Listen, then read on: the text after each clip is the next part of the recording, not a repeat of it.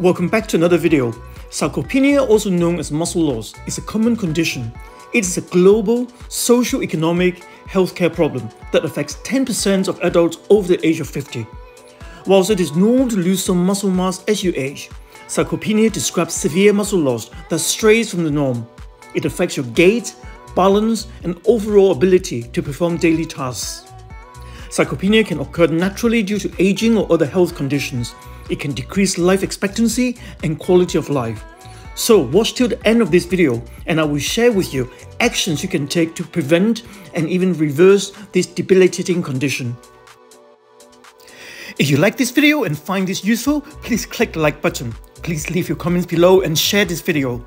Hit the notification bell so you won't miss any of my future weekly video release. Please also subscribe to this channel. This is completely free of charge, but will help the channel to grow. Thank you. So, sarcopenia is a loss of skeletal muscle mass and function with age. It is now recognized as a major clinical problem for older people. The processes involved in sarcopenia are complex, but involve age-related muscular, hormonal and neural changes. So, how common is it? After middle age, adults lose 3% of the muscle strength every year on average. This limits the ability to perform many routine activities. Unfortunately, sarcopenia also shortens life expectancy in those it affects, compared to individuals with normal muscle strength. Prevalence estimates of sarcopenia rise from 12% for 60 to 70 years old to 30% for 80 plus years old. There is a growing recognition of its serious health consequences, even in moderate sarcopenia, in terms of increase in risk of frailty, limited mobility, increased falls, morbidity, and mortality. Sarcopenia has even been described as organ failure, muscle insufficiency.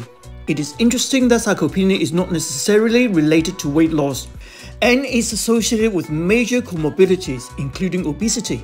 Indeed, obese sarcopenic persons may have even worse health outcomes.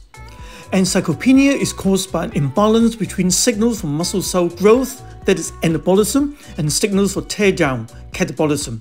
For example, growth hormones act with protein-destroying enzymes to keep muscle steady through a cycle of growth, stress or injury, destruction and then healing.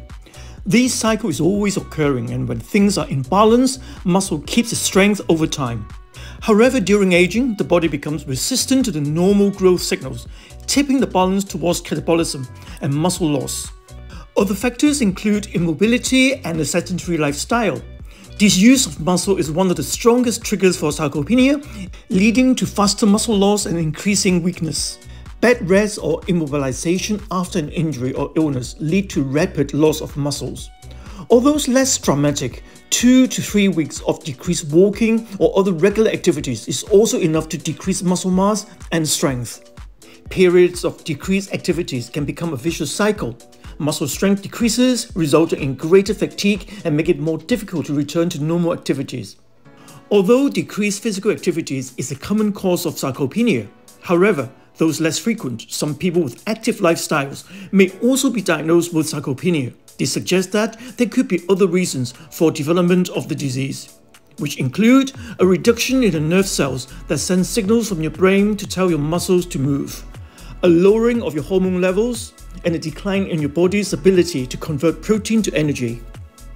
Another common cause of sarcopenia is an imbalanced diet. A diet providing insufficient calories and protein result in weight loss and diminishing muscle mass.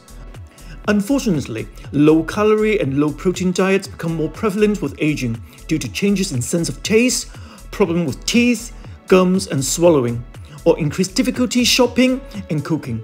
To help to prevent sarcopenia, scientists recommend consuming 25 to 30 grams of protein at each meal. Another cause of sarcopenia is inflammation. After injury or illness, inflammation sends signals to the body to tear down and then rebuild the damaged group of cells. Chronic or long-term diseases can also result in inflammation that disrupt the normal balance of tear down and healing, resulting in muscle loss. Let me give you an example. A study of patients with long-term inflammation resulting from COPD also showed that patients has decreased muscle mass. Examples of other diseases that cause long-term inflammation include rheumatoid arthritis, inflammatory bowel disease like Crohn's disease, or ulcerative colitis. Another study found that blood levels of C-reactive protein, which is an indicator of inflammation, strongly predicts sarcopenia. Sarcopenia is also more common in a number of other health conditions that increase stress on the body. For example, people with chronic liver diseases. And up to 20% of people with chronic heart failure experience sarcopenia. In chronic kidney disease, stress on the body and decreased activities lead to muscle loss. Cancer and cancer treatments also place great stress on the body, resulting in sarcopenia. So, how to tell if we have sarcopenia? The signs of sarcopenia are the result of diminished muscle strength. Early signs of sarcopenia include feeling physically weaker over time and having more difficulty than usual lifting familiar objects. A hand grip strength test has been used to help diagnose sarcopenia in studies and may be used in some clinics. And of course, decreased strength might show itself in other ways too, including walking more slowly, becoming exhausted more easily, and having less interest in being active. And losing weight without trying can also be a sign of sarcopenia. However, these signs can also occur in other medical conditions. Yet, if you experience one or more of these and cannot explain why, talk to a health professional. The question is, how can we prevent or to reverse sarcopenia? First, nutrition. The interaction of age, nutrition, and levels of activities may be highly significant in the development of sarcopenia. If you are deficient in calories, protein, or certain vitamins and minerals, you may be at a higher risk of muscle loss. However, even if you aren't deficient, getting higher doses of some key nutrients can promote muscle growth or enhance the benefits of exercises. So, 4 nutrients that fight sarcopenia. First, protein. Getting protein in your diet directly signals your muscle tissue to build and strengthen. As people age, the muscles become more resistant to this signal, so they need to consume more protein to increase muscle growth. These studies found that when 33 men over the age of 70 consume a meal containing at least 35 grams of protein, their muscle growth increased. Another study found that a group of younger men only required 20 grams of protein per meal to stimulate growth. A third study got 7 men over the age of 65 to take daily 15 grams of supplements of essential amino acid, the smaller building blocks of protein which result in muscle growth. The amino acid leucine is particularly important for regulating muscle growth. Rich sources of leucine include whey protein, meat, fish, and eggs, as well as soy protein isolates. Another nutrient that can fight sarcopenia is vitamin D. Vitamin D deficiency is related to sarcopenia, although the reasons why are not entirely understood. Taking vitamin D supplements can increase muscle strength and reduce the risk of falling. The next nutrient that can fight sarcopenia is omega-3 fatty acids. No matter how old you are, consuming omega-3 fatty acids via seafood or supplements will increase your muscle growth. Part of these benefits may be due to its anti-inflammatory benefits of omega-3 fatty acids. However, research has suggested that omega-3 might also signal muscle growth directly. The last nutrient that fights sarcopenia is creatine.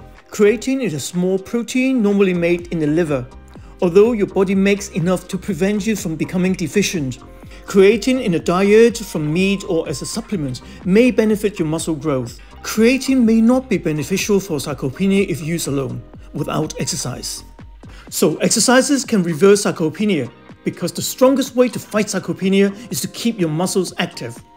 Combination of aerobic exercise, resistance training, and balance training can prevent and even reverse muscle loss. At least 2 to 4 exercise sessions weekly may be required to achieve this. All types of exercises are beneficial, but some more than the others. For example, resistance training. Resistance training includes weightlifting, pulling against resistance bands, or moving part of your body against gravity. When you perform resistance exercise, the tension on your muscle fibers result in growth signals that lead to increased strength. Resistance exercise also increases the action of growth-promoting hormones.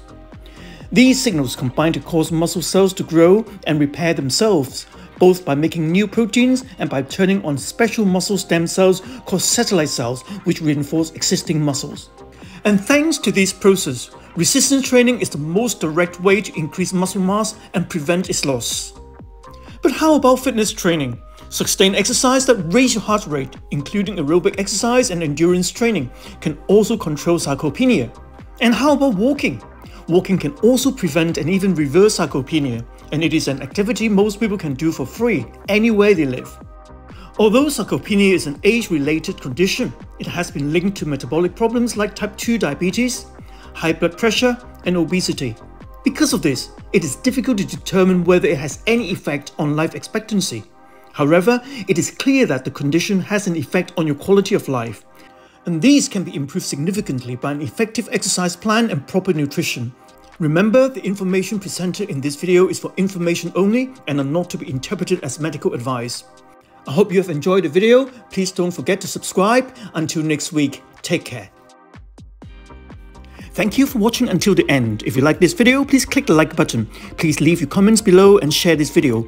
Hit the notification bell so you won't miss any of my future weekly video release. Please also subscribe to this channel. This is free of charge but will help the channel to grow. If you're interested in improving your health and fitness or losing weight, if you suffer from or wish to prevent back pain, please take a look at my book, which is now available from Amazon worldwide. Thank you.